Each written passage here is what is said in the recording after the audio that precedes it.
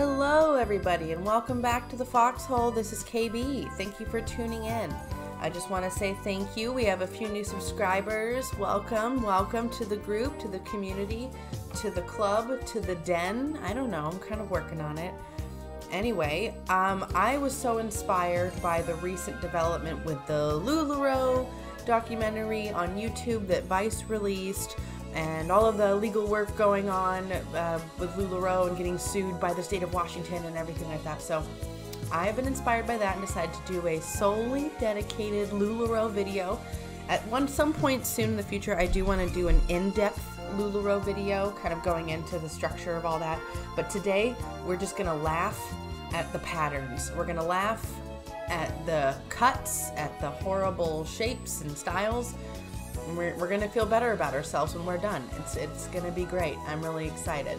So if that sounds like something that interests you, please stay tuned and let's look at some garbage. As I'm sure most of you, if not all of you, probably already know this, but LuLaRoe is in some deep doo-doo. So deep that the owners might have no choice but to run off with their billions and buy an island where nobody can touch them. That might be what happens, folks. Anyway, the sad part is that they have these people that they're consultants, right? I think they call them coaches or mentors, right? Every MLM has like names for their levels. There's like Ruby, Emerald, Diamond, and then I believe LuLaRoe does that coach, mentor, teacher, I don't know, something kind of like that. But the sad part is that those are regular people. They're like regular moms, you know, and they are losing thousands of dollars. They are literally throwing in the literally, oh no, folks, it's happened to me. I've spent too long in this MLM world. Ugh. Anyway, these people are actually losing everything they own. They are losing all the money they've invested. I mean, I was reading somewhere that it costs a minimum of $5,000 just to buy into LuLaRoe in the beginning, just to buy in to get your initial stock or whatever. It's just really sad. And you know that these people aren't going to make, they're not even going to make half. They're not even going to make a third of it back. They're going to be lucky if they get a quarter or less. They're going to just, oh, I just hope that they all learn their lesson from this one. I really do. It's just, it's sad. Like it makes me excited, but also really sad. Does that happen to you too? This r/LuLaNoe subreddit is wonderful. Completely wonderful. Okay. The Look of Insanity cost $1.75. Shirt sold separately. Okay, and then the text below the photo says, getting creative makes for some super cute styling ideas. These are quarters made to appear as buttons on my oversized Randy. Okay, let's see what it looks like.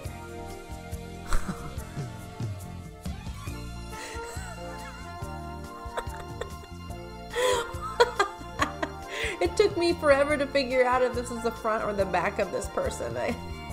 Oh, and the leggings. Oh no, those patterns are just, yeah, that goes together. Sure, yeah. Just F it up, fam. It's fine.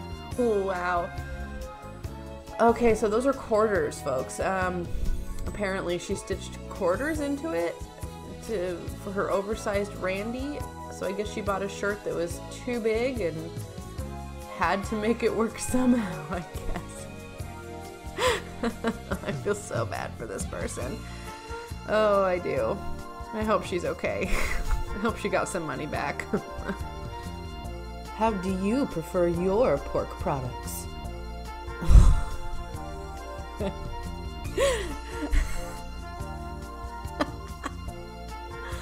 I mean, you got pigs for every kind of season there. You know, you got little piggies with wings. You have like tie-dye kind of weird green piggies, and you have Halloween piggies, and then you have realistic piggies.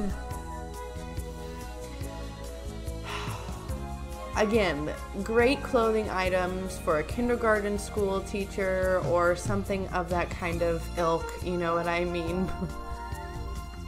A daycare person, a daycare worker, I could see them wearing little piggy leggings on Halloween, you know, I could see that, but I don't know. I don't know about this, you guys.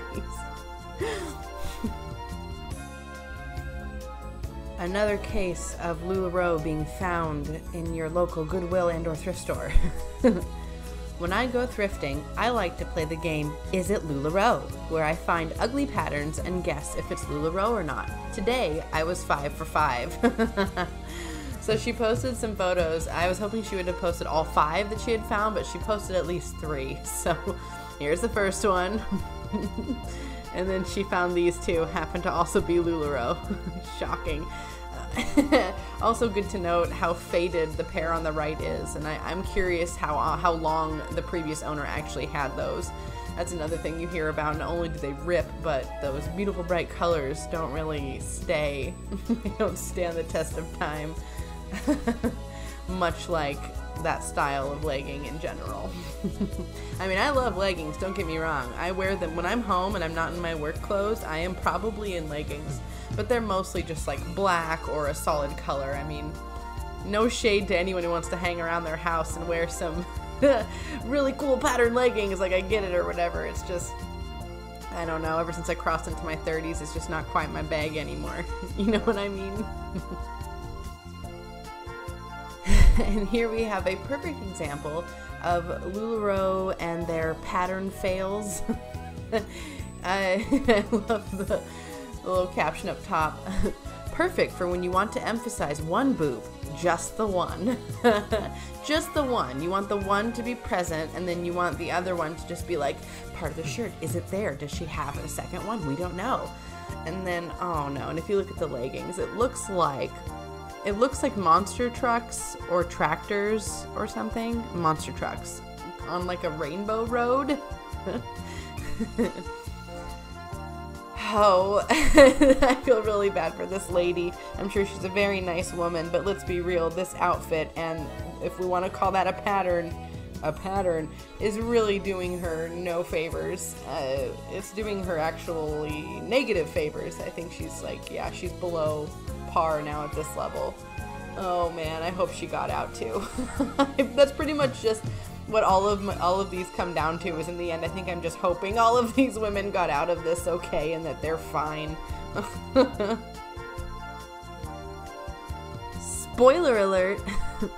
The new styles aren't any more flattering than the old styles. It looks like they've just upgraded from doing that weird like tunic top thing they're known for. Like they just took that tunic top and haphazardly sewed on a hood and like a crappy pocket on the front. And LuLaRoe is known for being terrible about lining up their seams with their patterns, so I bet if we were to zoom in on this, we would see a lot of inconsistencies. Yeah, and then she's got another tile where she's wearing more of them. Oh no, oh wow, you can really see in the bottom left one, the one in like the pink and blue stripey kind of like wannabe 90s sort of hacky sack guy sweater. You can see the pocket is completely off. The stitches, the seams, the stripes don't line up. It's like very distracting. My eye went straight to it and that looks awful. And then the black one, look back up in the top right, the black one is just a black sweater and they took a pocket with some pattern and just sewed it on. Ta-da! Oh no. Oh, and she's advertising them like she really is needing to sell them and she's not going to, and oh, ouch. So in my deep diving into the LuLaRoe world, which I don't know if I'll ever be the same after this, but they also have a series of what they call hacks. Now, these hacks are basically for if you just end up with a shirt that is 20 sizes too big or something, they have all of these ways that you can make it work. And it's really weird logic. It kind of reminds me of how they have their leggings that keep having holes in them, and they released a guide on how to properly wear their pants. They're like, it's not the clothes, it's you. It's not that the shirt we sent you is 20 sizes too big. It's that you don't know how to put it on right. Tie it here. If you look at this one, it's wow. This LuLaRoe hacks video was about styling your Sarah. I'm assuming Sarah is the style of top. LuLaRoe likes to name their tops after women. In new and exciting ways. Not, as I thought from the thumbnail, a tutorial for a DIY lobster bib. I blurred out this girl's face. I don't know if she'd ever even see this or know it was here, but it's just too embarrassing. It really does look like she's joking, like she's trolling. It doesn't look serious. I believe that it is serious. Unfortunately, I'm positive that she's really serious. But I'm also positive that that looks awful. I mean, what a great way to draw attention to the center of your chest. Let's just bundle up all the fabric right in between your boobs, just right in the middle. That's a really good look. That's the shape we're going for. Feminine. So this one, when I first saw it, really, I'm like, okay, have I been spammed? What have I found? Just stay with me here on this one. I promise it's worth it.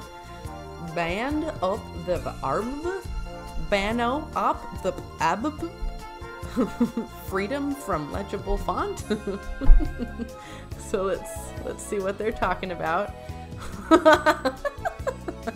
Look at the L, looks like a B. All the letters are just, they have like extra loops. There's like, I can see why someone, when they first read that, would be like, excuse me.